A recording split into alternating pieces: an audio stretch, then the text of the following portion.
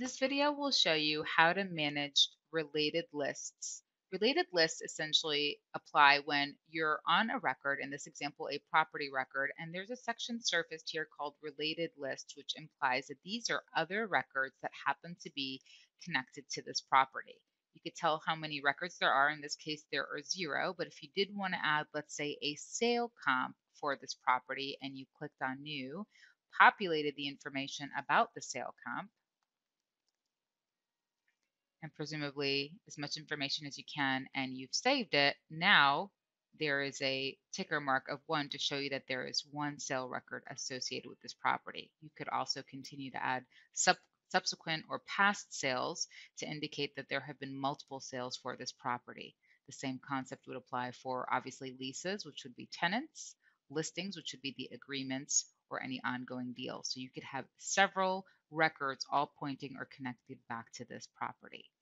Really, the concept of this video, though, is to show you that you can edit a few things about this related list. One of the examples is potentially edit the order in which these appear.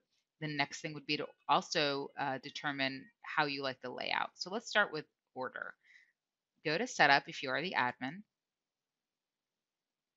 Go to Object Manager. The object that you're looking to edit here is Property. Page Layouts.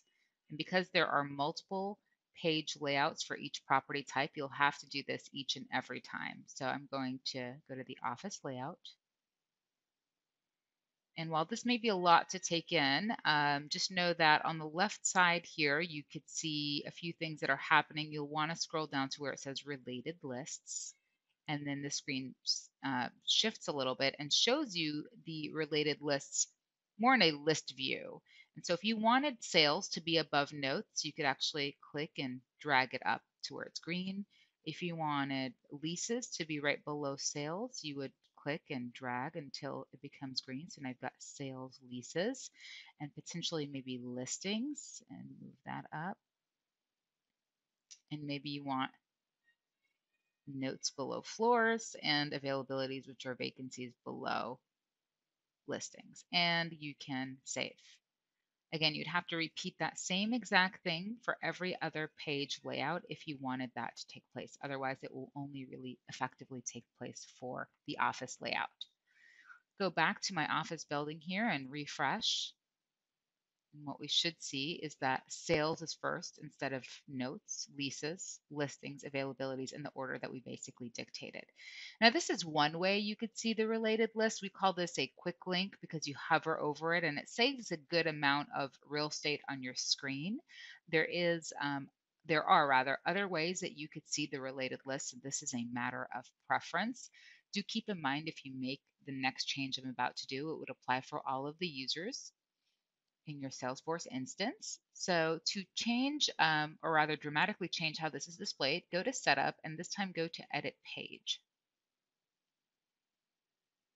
This is really a drag and drop editor that allows you to decide the user experience and how things are laid out. And so on the left, you'll have a column of action items here or components. And what we're looking for is, again, related list. There's multiple kinds.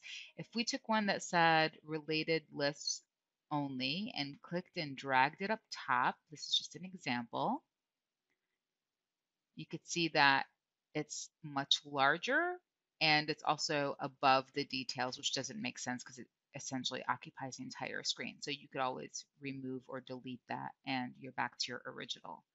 You could take this related list quick links on the right, the existing one, and also drag and drop that as a widget.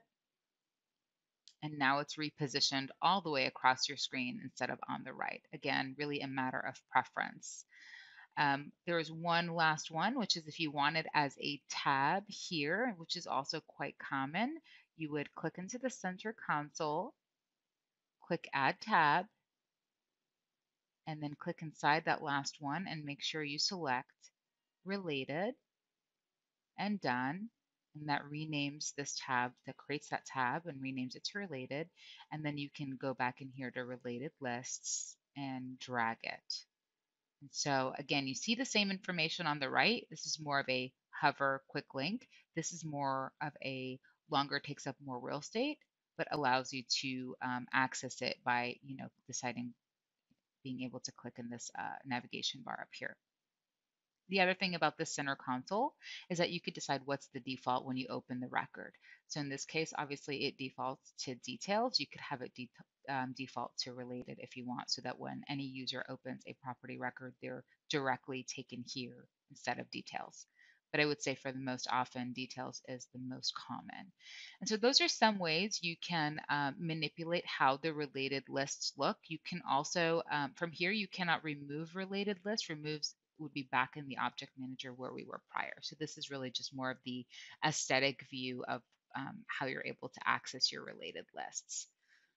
So not making any changes here. The general concept is it's largely going to depend on your preference, your organization's preference, and how you're able to leverage the concept of related list if you prefer to hover or if you prefer to see them all in one place.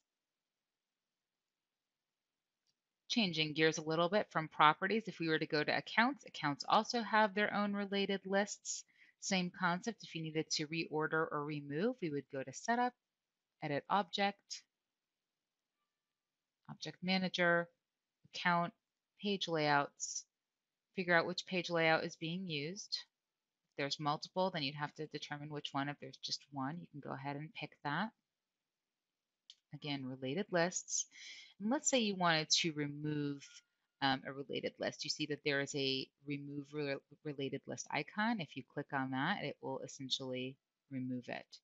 Alternatively, you might want to add one that is not currently here if it makes sense for you. And again, the concept here is it's two records connected to each other. So where it might make sense for you to want to add a record that would be connected to an account, you can go ahead and do that.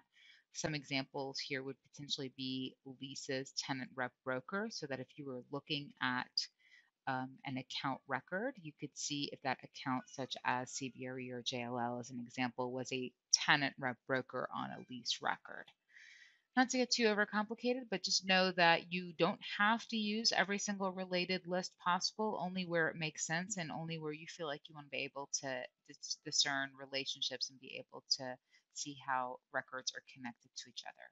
Otherwise, you could just leave it as is with how you have your Ascendix and either reorder them as you see fit or change the aesthetics as we discussed previously.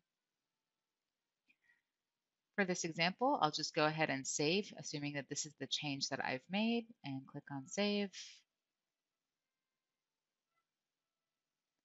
And go back to my account record to refresh.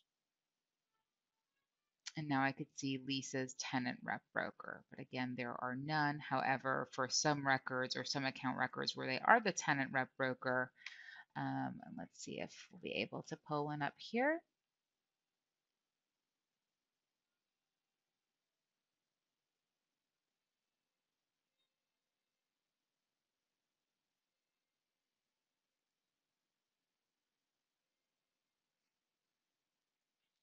So for this particular record, Cushman and Wakefield, Utah, you'll notice that there's a 2 ticker counter because Cushman is actually listed as the tenant rep broker for 2 lease records. And so it won't always show up. Only if there is data there will you see that there is a number indicating the amount of records displayed there.